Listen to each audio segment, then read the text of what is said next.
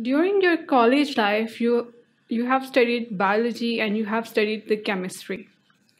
Now, uh, you know that what is biology and what is the chemistry, and both are quite different from each other. Those both are these branches of science. Now, in our today's lecture, we are going to combine both these biology and chemistry into the biochemistry. Or you can say, I'm trying to tell you that biochemistry is a combination of biology and the chemistry.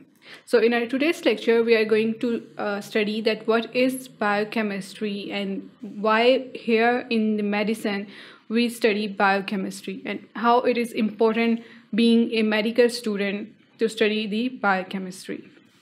So let's start our lecture.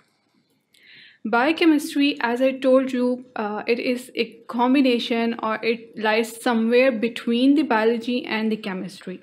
If you just look at this word biochemistry break it down into two words, that is the one is the bio and the second is chemistry. So this bio means life and the chemistry, it is the study of the chemical substances.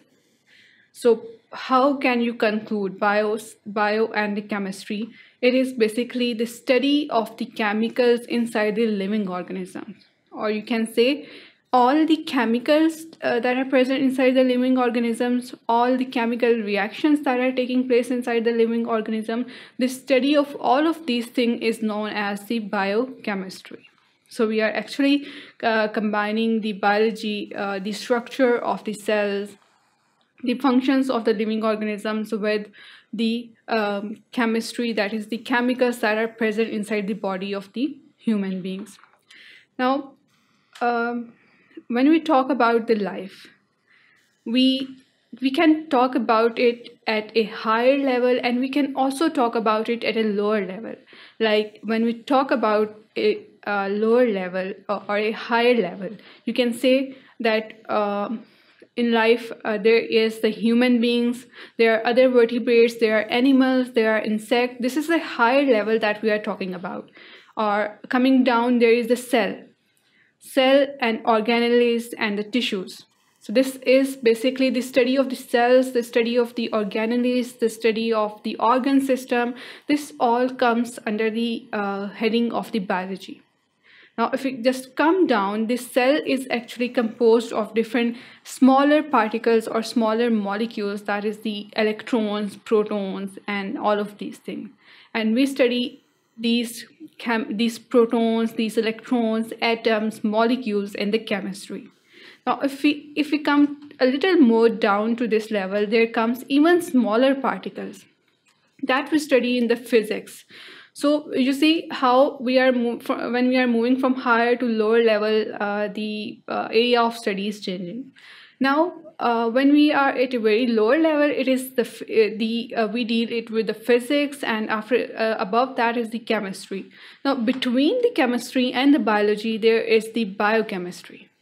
So you can say between the atoms and the molecules and between and the cell, there is the biochemistry, where we are talking about the molecules that are not at lower level or even the higher level. Or you can say that we are talking about the macromolecules. Like we are talking about the carbohydrates, proteins, nucleic acids that are combining up to form the genetic material. So basically, in the biochemistry, we study about the macromolecules or the macrochemicals that are present inside the body, how they break down, how they react with another chemical, and how they combine to form any other substances. When we talk about our body, human body, we can say that we are all made up of biochemical processes or chemical substances or chemical material. Or we can say that our body is just like a biochemistry.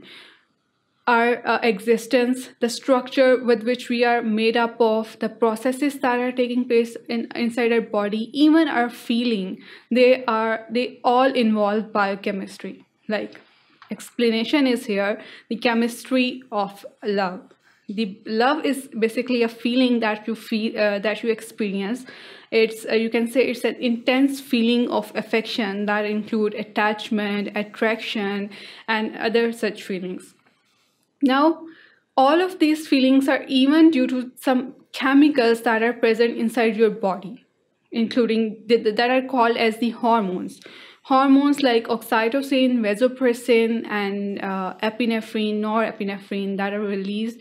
They are basically the chemicals that are released inside your body. And they are responsible for the strong feelings that can be love, hatred, and any other kind of feelings. So now you can see that biochemistry is even involved in your feelings. So likewise, biochemistry is involved in many other processes, like the food we eat. It is break down into smaller particle, and the energy is produced that we use in our daily chores. When you are studying, when you are doing any other work, you are basically consuming energy that is produced by the biochemical processes. So that's why it is very important to study biochemistry to learn about the human body. Not limited to this, also biochemistry is important because it also tells us about the physiological functions of the body, and it also helps us to understand the disease condition of the body. By when we better know about this chemical, we can conclude that what is the problem. Like in the disease state, there can be an increase in these chemical levels, or there can be a decrease in these chemical levels. There may be a presence or absence of enzyme that can be responsible for a disease. So we can say that this biochemistry is relating with the pharmacology, with the pathology, physiology, and other branches of medicines as well. That's why it is very important to study the biochemistry here in the medicines.